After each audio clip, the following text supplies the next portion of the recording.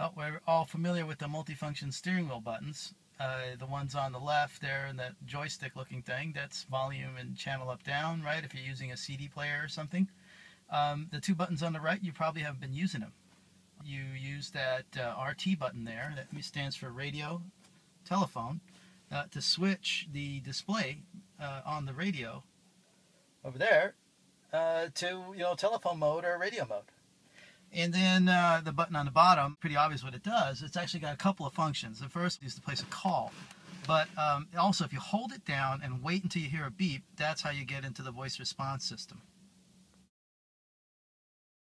When the phone is not paired, or if you don't have the phone service, you press that RT button, it'll say no phone. Now, as soon as you pair your phone, or as soon as you activate a paired phone, that's going to change. Okay, so BT pairing procedure, you've seen it all documented, so let's just do it right on video here. You got the pairing button on the cradle, right? And obviously the ignition. You just need to move it to position 1. And it has to happen in a certain sequence. And you'll know when you've done it right when you see BT pairing or Bluetooth pairing on your radio. Okay? Turn on the ignition. Hold it for 2-3 seconds, let go of the button. And there you go. That's BT pairing mode. You're basically good to get going on your phone. Okay, so we got into pairing mode, and we're going to just set up the phone for the first time.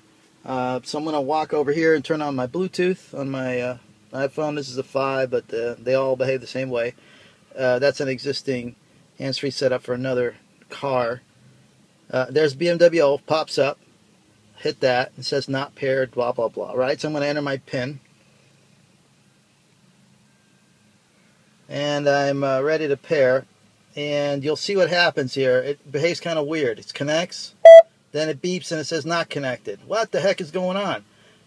You can read plenty of stuff online about that. That's normal.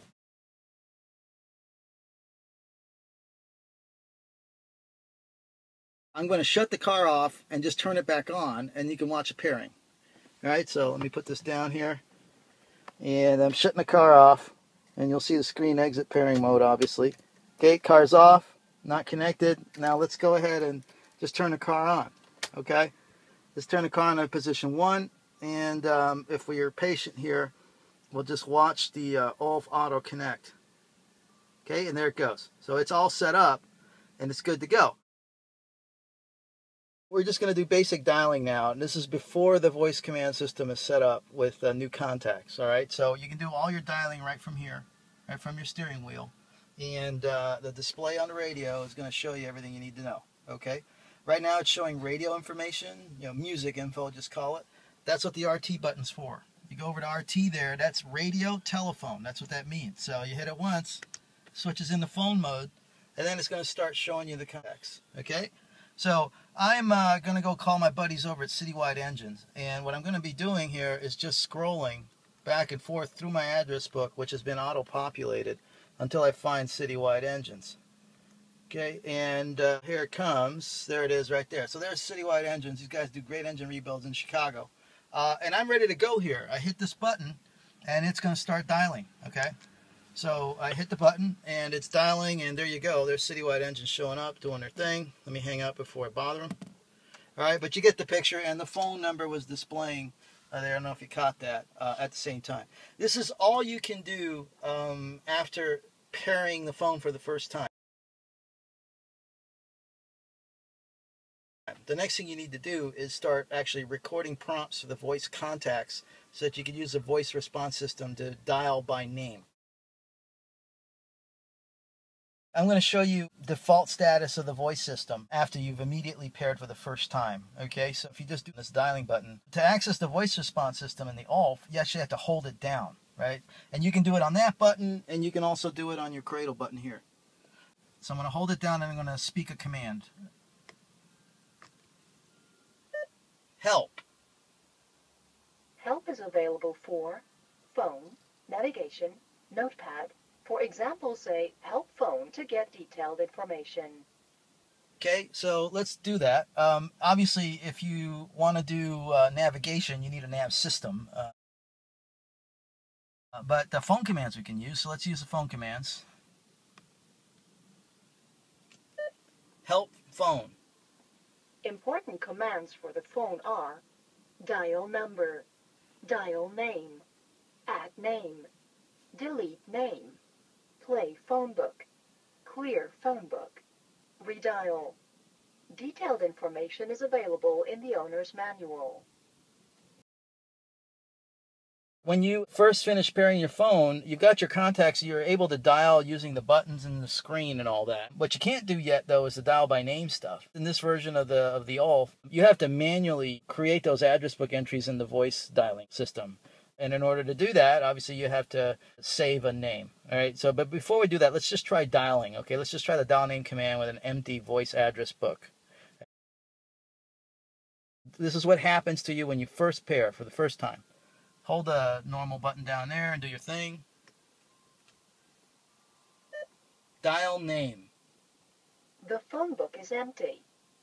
Okay, that's expected behavior. So, add an entry in there by just using the save name command. And I'll just do a dummy one here for a second. Let's try that. Save name. Please speak the name. Home. Please speak the number. 6 3 3 5 5 5 1 2 1 2. 6 3 3 5 5 5 1 2 1 2. Continue. Save. Name and number are saved. Pretty straightforward. And we can dial by name now. Dial name. Please speak the name. Home. Home. Are you sure? Yes. Dialing. Okay, so that's the dummy number I said before, and there's the deal call. Okay, let's delete that fake name that we just did. So hold this down. Delete name. Please speak the name. Home. Home. Would you like to delete the name? Yes. Name and number are deleted. Pretty easy.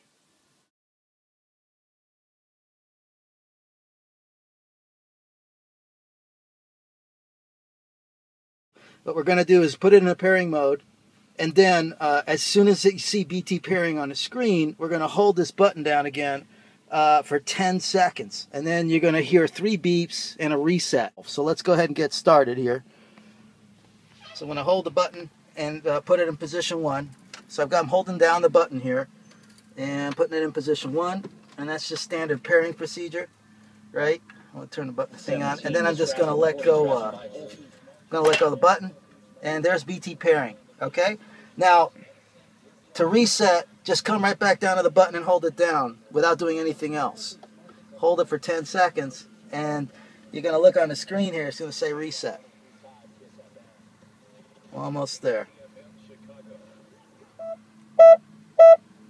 Okay, so over 3 beeps, and let go of the button, and there's the reset right there. When you reset the ULF, it still leaves your voice dialing address book intact. So in order to do that, you actually have to use a clear phone book command. So let's go ahead and do that. Hold that down to get to the ULF voice response, and then we'll clear phone book. Here we go. Clear phone book. Would you like to clear the phone book? Yes. Are you sure? Yes. The phone book has been cleared.